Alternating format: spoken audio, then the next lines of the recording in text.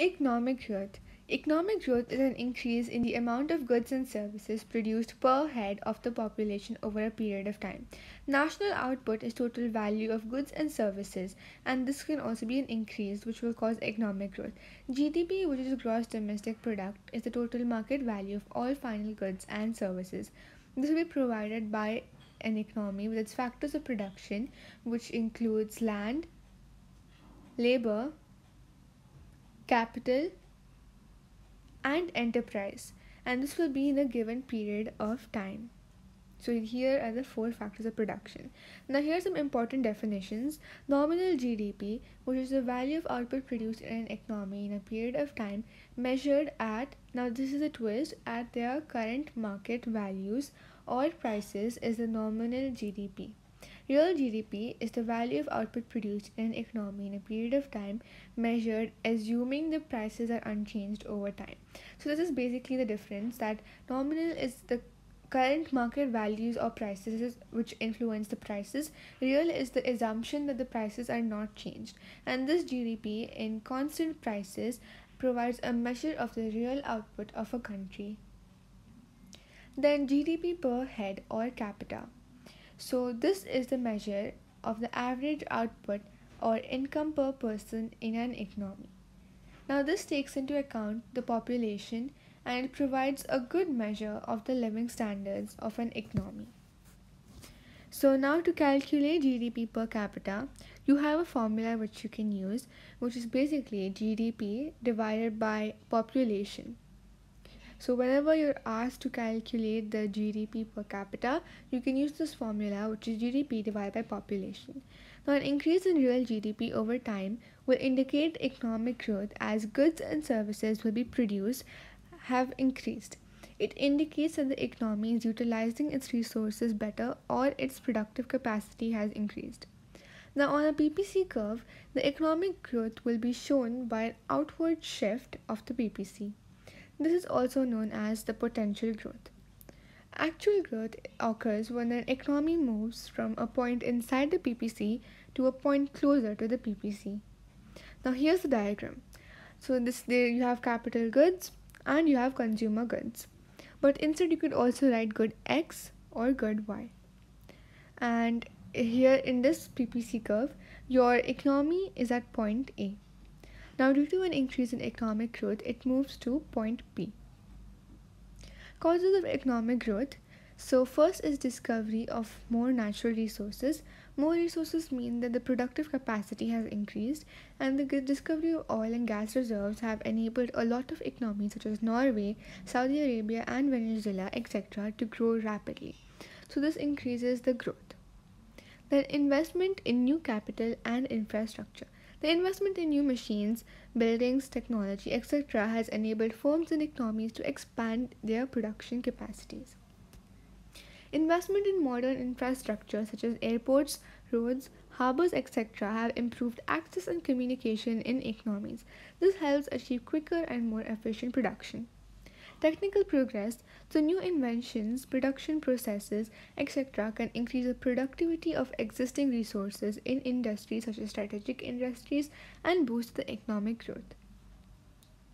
Also, increasing the quantity and the quality of the factors of production, so a larger and a more productive workforce will increase the GDP, and more skilled and the more knowledgeable and productive the human resources that thus help increase the economic growth. Similarly, good quality capital, use of better natural resources, innovative entrepreneurs all aid economic growth in the long run. Now, reallocating resources. So, this is moving the resources from a less productive use to a more productive use. This will improve the economic growth.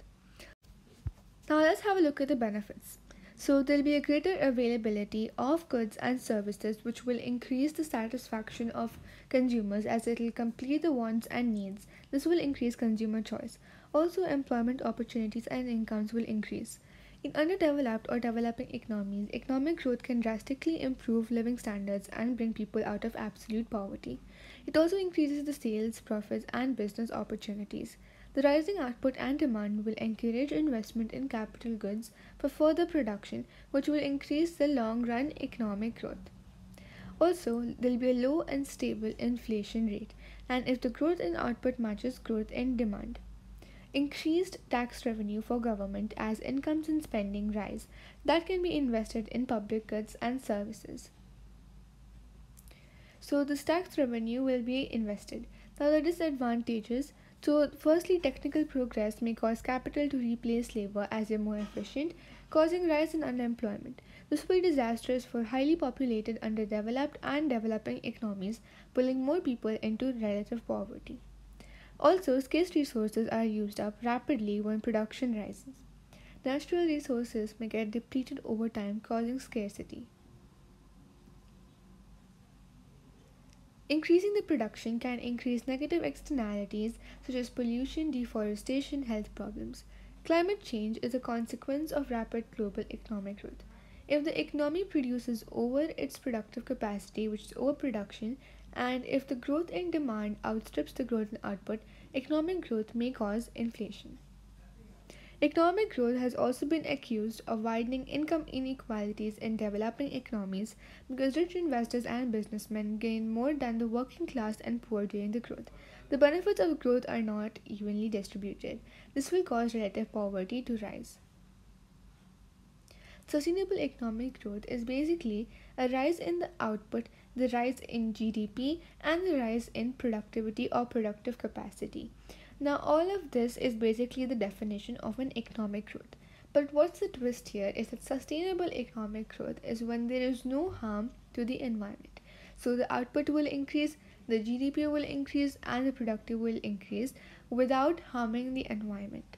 And this you could write as your definition, and it will also cause all the resources to stay safe and not become scarce. So you could mostly use this term sustainable economic growth, so that is a new word in your answer, and that can also help you gain more marks for your paper 2. Recession is the phase where there is a negative economic growth.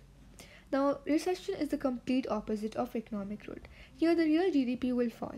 It happens after there is a rapid economic growth.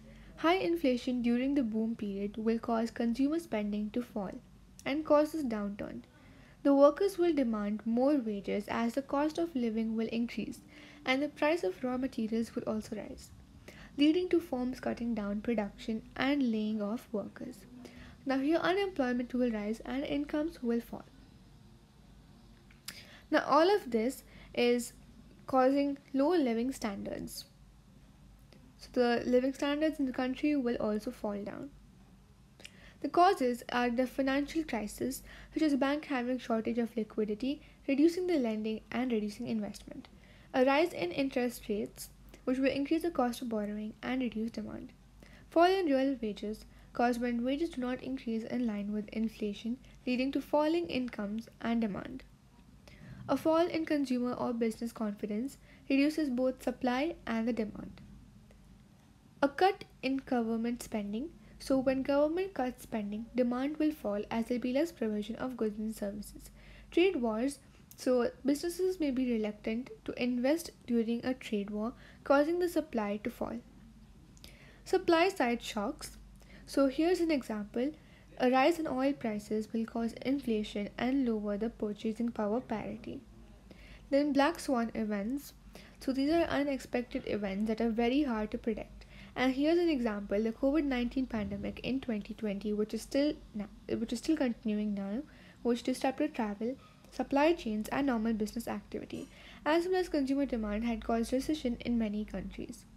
Consequences: firms go out of business because the demand will fall. And if the demand falls, firm will be forced to either reduce production to a level that is sustainable or to close shop. Unemployment, cuts in production will cause lots of people to lose work. Fall in income, cuts in production will also cause fall in incomes. A rise in poverty and inequality, unemployment and lack of incomes will put a lot of people into poverty, and this will increase the inequality as the rich will still find ways to earn. A fall in asset prices, so fall in house prices or stock market. The recession will trigger a crash in the stock markets and other asset markets as investors and consumers' confidence in the well-being fall of the economy during the recession. the shares owned by investors will be worth less. A higher budget deficit. Due to falling consumption and incomes, the government will see a fall in tax revenue, which will cause a budget deficit to occur. Then, permanently lost output. So, as firms go out of business and employment falls, it results in a permanent loss of output as the economy moves inwards from its PPC. So here's the PPC curve for recession. So here you can write good X and here good Y on the x-axis. Then you have your PPC curve.